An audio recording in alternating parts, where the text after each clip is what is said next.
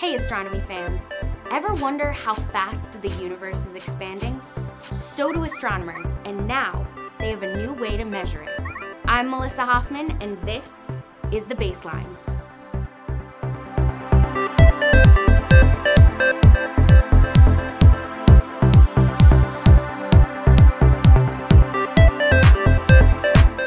Ever since the Big Bang, the universe has been expanding.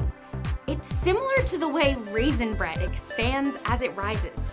If you lived on a raisin in the bread, you'd see all the other raisins moving away from you as the bread expands.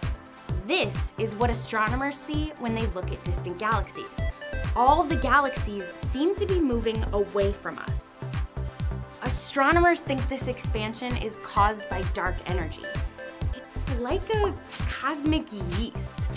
The more dark energy there is in the universe, the faster the universe would expand. Astronomers study dark energy by measuring how fast the universe expands, which they call the Hubble constant. But astronomers aren't quite sure what this constant is. One way to measure how fast the universe grows is to look at how fast distant galaxies are moving away from us. Another way is to look at the temperature of the cosmos. They do this by observing the leftover glow of the Big Bang, known as the cosmic microwave background. When astronomers look at galaxies, they get one result for the Hubble constant, but when they look at the cosmic microwave background, they get a slightly lower result. What gives? Hopefully, this puzzle can be solved by a new way to measure the Hubble constant, one that uses radio light and gravitational waves.